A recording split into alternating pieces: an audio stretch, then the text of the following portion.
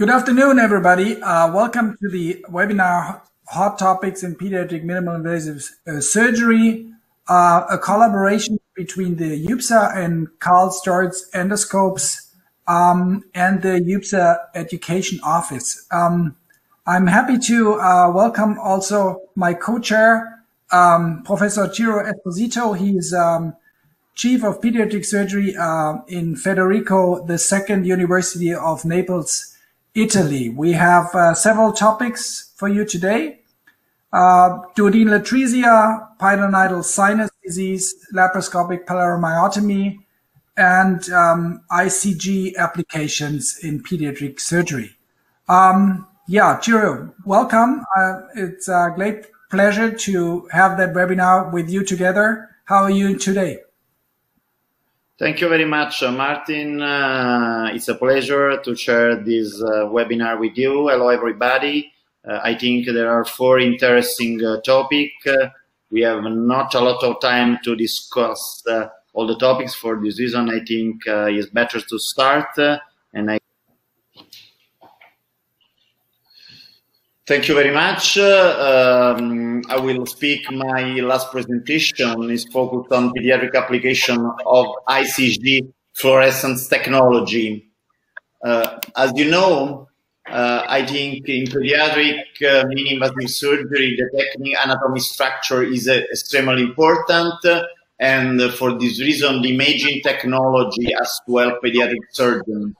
I had the pleasure to have in my operative theater this system. I have an OR1 2 operative rooms with the ICG fluorescence imaging system. I will show you a little bit what we can do using this technology.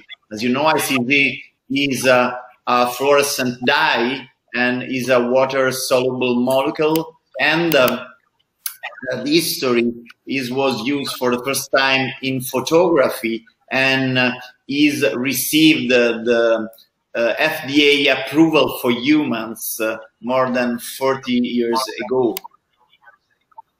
As for pharmacodynamics, ICG become rapidly bounds to albumin and is instantaneously visualized with the target organs. And there is a lot of indication in pediatric patients.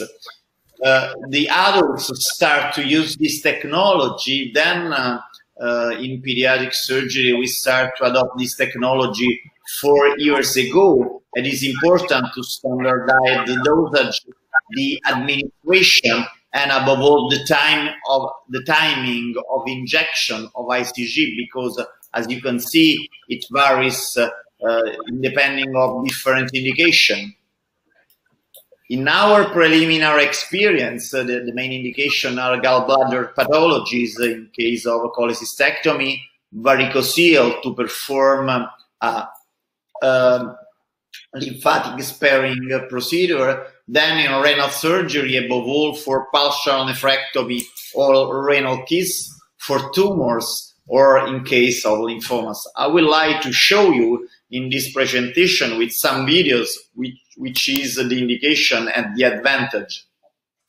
For sure, to use this technology, you need a special camera, use special optic, and thanks to this camera and optic, a laser on the laparoscope excites the ICG, and then you have the possibility to see the structure green colored. The surgeon has a pedal, and the surgeon can switch from normal view to ICG view. And the cholecystectomy, one of the main indications, because as you know, in pediatric surgery, there is not a lot of cholecystectomy per year, and above all in teenagers, when there is a lot of fat, I think it's important to have a good view. As you can see, in pediatric centers, there are at least 10 to 30 cholecystectomy per year. And the risk is that you can have bile duct injuries, and for this reason you need to have a good view. Above all, in case of difficult cases like this, in this case you have not a clear anatomy of biliary structures. For this reason, you can use the ICG technology because you can identify biliary anatomy and you can have during the procedure a real-time biliary imaging. And this fluorescent dye is injected intravenously and is able to show you the biliary tract. It's important to standardize the time of injection because if you inject intraoperatively, you will see only the liver but not the biliary tree. For this reason, the timing for cholecystectomy is to inject intravenously ICG the day before surgery, 15 to 18 hours before, because in this way the ICG go to the liver, then it will be excreted from the liver in the biliary tree, and you can see. As for the dosage for cholecystectomy, you have to put 10 milliliters of sterile water inside the vial, and then you have to inject 6 milliliters intravenously the day before surgery. And this is, you can see, this is normal view. You can switch, and you can see very well the biliary tree, the main biliary tree, the cystic duct, and the fatty tissue remain yellow, and for this reason you can have a safe dissection. With the pedal, you can switch from normal view to ICG view. This is a difficult case. As you can see, a lot of adhesion is not clear, the biliary anatomy. For this reason, you can switch, you close the focus, and you can see there is an angulation of the infundibulum and of the cystic duct. And this is a huge advantage because you can perform a safe dissection. And then you can start the dissection, switching from normal to ICG. As you can see, in a normal view, it's difficult to identify the structure, but if you switch to ICG view, you can see very well where is cystic duct, and you can complete the dissection safer. And then this is another case of cholecystectomy. As you can see, how do you have a clear view of gallbladder, cystic duct, and the main biliary tree? I think in this way you can have zero complication because you have a very good biliary anatomy during your procedures. And you can use also during the gallbladder removal. As you can see the fire during the gallbladder removal because the gallbladder is green and you can easily remove it without damaging it. Another indication is for partial nephrectomy. In partial nephrectomy, we have two problems. First of all, to identify the ureters because the moiety that we have to remove has a huge ureter, and we have to avoid damaging the normal ureter. For this reason, we have to identify it, and then you have to identify the vascularization of the moiety that we have to remove. As for partial nephrectomy, we have to perform the ICG injection intraoperatively, and you can see which is the results. This is, we have to remove the lower moiety. We inject the ICG. As you can see, the kidney, there is a small artery from the lower moiety, and there is another artery that came directly to the main renal vessel. In this way, you have a clear anatomy, and you can treat the two vessels. And you can switch, as I told you, from a normal view to ICG view. But as you can see, you have a very, very good view of the vascularization. And then, this is always a partial nephrectomy. It's difficult to identify the normal ureter. We put a catheter inside it, we inject via cystoscopy, and you can inject the ICG, and you can see the normal ureter colored in green. If you close the focus, you have a better view, and it's absolutely fantastic because you have a very clear view of the normal ureter, and then you can start the dissection. As you can see, you can divide the dilated ureter, and you can save the normal ureter that is colored in green. And then for sure, at the end of procedure, after ligation of the vascularization of the moiety that you have to remove, you can see the difference between the vascularized moiety, the lower part, and the well-vascularized moiety in green. And this way you can resect, you can mark on the coagulation the difference, the line of resection, and then you can resect the lower moiety. And in this part is extremely useful to use ICG to see the vascularization of the lower moiety. And then you can use also to treat the renal kyst, or, as I told you, to treat varicocele. Varicocele, I think, one of the techniques that is adopted in children is laparoscopic palomo. The problem is that if you ligate with the spermatic bundle the lymphatics, you can have an hydrocele after surgery. For this reason, it's important to perform a lymphatic sparing procedure. And ICG is the way to do it. As you can see, we inject ICG in the testis, and as you can see, the lymphatic became green, and is extremely easy to dissect them, and this way you can save a couple of lymphatics, and we have 0% of hydrocele. And as I told you, we can switch from a normal view to ICG view, and you can separate the lymphatics from the spermatic bundle, and you can switch from normal to ICG view. And then this is the end of procedure.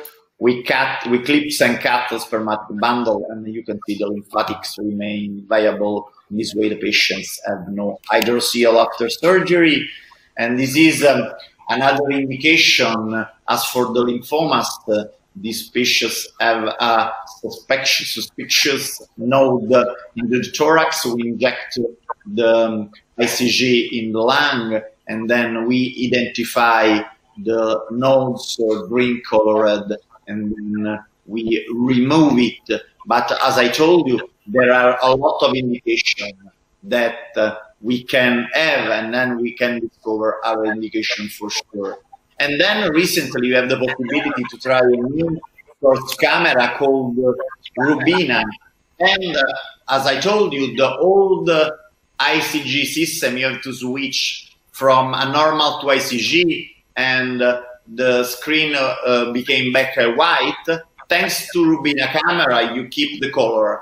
And this is the video with a Rubina cholecystectomy. As you can see, you keep the screen in color, and the gallbladder and the biliary tree remain colored in green, and in this way you can perform a safe dissection. It's the same from this, and you can perform a safe dissection at the level of the callo triangle. And this is the same from varicocele. Like before, you inject in the testis, you can see the lymphatics, and you can dissect the lymphatic easily, and sparing them, you have no hydrocele. Absolutely fantastic view. And then you have the possibility to change the color with Rubina camera. You can see the blue color, then you can switch to black and white or to green color, as I already show you, and then you can perform the Palomo procedure, clipping and section the spermatic bundle. In conclusion, some consideration. To use this technology, you need the special equipment, special camera, optic, and for sure ICG vial. The timing of injection change accordingly to the indication. For the cholecystectomy is the day before surgery, 15 to 18 hours before. For other indication, kidney, nodes, tumor, intraoperatively, also for varicocele. For varicocele, you have to inject directly into the testis. I think that there is real advantage for the surgeon and no adverse effect in our experience. You can use the same vial for 6 hours. For this reason, you can put saline solution, you can inject in different patients, but maximum for 6 hours. And then, in conclusion, the main indication are cholecystectomy, I think huge advantage, partial nephrectomy too, varicocele, and lymphomas tumors, but probably in the next few years we will have other indication. And in conclusion, I think that ICG fluorescence is a safe, useful, and versatile technique to adopt in pediatric MIS, and I think that you can have a better visualization of surgical anatomy. I think that the main advantage is that using the technology, you can help surgeons to reduce complication, and I think in selected cases, this technique increase safety of laparoscopic procedure. And if you want to go to Naples, you have the possibility to see in animal model the ICG technique in the October course, and for sure we will have our live surgery symposium of ICG in November. Thank you very much for your attention, and then if there is a possibility, if you have questions on this topic. Yeah. Thank you very much, Ciro. I really enjoyed this talk. Great pictures also. What impressed me the most was in the varicocelectomy, where you really nicely can visualize the lymphatic vessels and maybe really have less hydrocele. So there are 5 or 6 questions. One question is, do you admit the patients for the injection, like 1 day in advance? As I told you, as for cholecystectomy is the only procedure in which you have to inject in advance the ICG.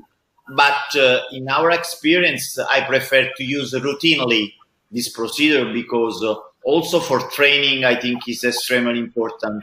And you have to inject the day before surgery. At the beginning, we inject in the first cases intraoperatively, and you can see only the liver because the ICG go first one to the liver, then is metabolized from the liver, and then is extracted in the bile after 12 hours. For this reason, after 15 hours, you have no liver visible, and you can see also only the biliary tree, and I think there are wonderful pictures. Thank you. The second question is about the liver also. Is this technique already used for cases of biliary atresia instead of intraoperative cholangiogram? I think we have no experience in this pathology, but I think that it can be used for this pathology too. Yeah. Do you inject every patient going for bladder surgery, or only the expected difficult cases? I started for difficult cases because, as you know, sometimes I operated last week a young lady of 100 kilos, and I think we have a lot of fat at the level of chylal triangle. And I think it's better to have a good view. For this reason, we started with difficult cases, but now we use routinely this procedure because the only limitation is that you need for sure the camera and then the optic that you can reuse, and you have to use the vial. But the cost of each vial is 30 euro. For this reason, I think you can use routinely without problem. Okay. Another question, what is the fluorescence effect if ICG gets diluted in saline instead of sterile water?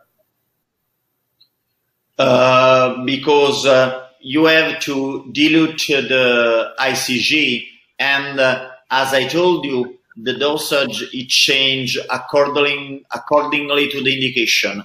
As for the gallbladder, we dilute with 10 milliliter of sterile water, and we have to inject 6 milliliter intravenously. As for example, for the kidney, you have to inject dilute in the same way, and then to inject 2 milliliter intravenously during surgery. As for the varicocele, you have to inject 2 milliliter directly inside the testicular parenchyma. For this reason, the dilution is the same, but the way of administration change according to the pathology. Okay, so did I got you correctly? In the testicular parenchyma. Yeah, directly inside. Wow. So I would be concerned of maybe fertility, because there's no data how this affects the fertility. No? We, as you know, we published at least 10 years ago, because before ICG, we use isosulfan blue to do the same thing, to perform lymphatic sparing. And isosulfan blue was used by adults intratesticularly for seminomas or for testicular cancer. And there are a lot of studies on adults that there are no consequences as for testicular function and fertility. And we start a study with ICG to demonstrate the same, but our preliminary result, there is no damage for the testis. Okay. Just a note from the Sturz company, Sturz Light Source is without lasers, so no lasers needed. Another question is, for viewing the ureter, is it to inject the ICG through the urinary catheter? And what's the dosage and what's the injection time? When we perform a partial nephrectomy, before starting with the laparoscopic procedure, I prefer to position urinary catheter inside the normal ureter to identify it. And in this way, we leave this catheter in the normal ureter. And then when we are inside the abdominal cavity in laparoscopy, we inject 1-2 milliliter inside the catheter, and this way you can identify the ureter colored in green. I think this is a very, very good indication, because sometimes the two ureter are attached and it's difficult to identify the normal ureter that is too small adjacent to the other. Yeah, true. I can confirm that. So another question, how do you dose the ICG? Have you experimented with different concentrations? I think, as you know, ICG was used first of all in Japan, and there are a lot of experimental study on animal and then also in adults. For this reason, we used the same dosage that the adults use for these procedures. Question for age limit. Youngest patient's age? It depends. I think for partial nephrectomy, I think 2 years. Varicocele are older and also varicocele. And just to reconfirm, because there's a question, you had no adverse effects so far from the ICG? No adverse effect. In general, we check with the patients that they have no allergy to contrast mean, and if there is no allergy, there is no problem. However, we adopt this technology on a lot of patients without adverse effect. Okay, and then final question, do you have experience with ICG camera of different brands? No. I think that, as you know, I don't know if there is other brands that use this technique. I use only Sturz, the old one, the standard one that you have to switch with the pedal, and the image becomes black and white, and you can see the anatomy in green. or the new Rubina camera with this technique, the image remains in color. Then ICG technology is integrated in robotic Da Vinci system. It's called Firefly, and you can push the button during the procedure and you can switch to ICG view, and is already integrated in Da Vinci Xi system. Okay, and then there was the final question about colorectal cyst. Any experience, and at what time do you inject? I have no experience, but I have scheduled a couple of patients, and I will give you my opinion after summer. Good.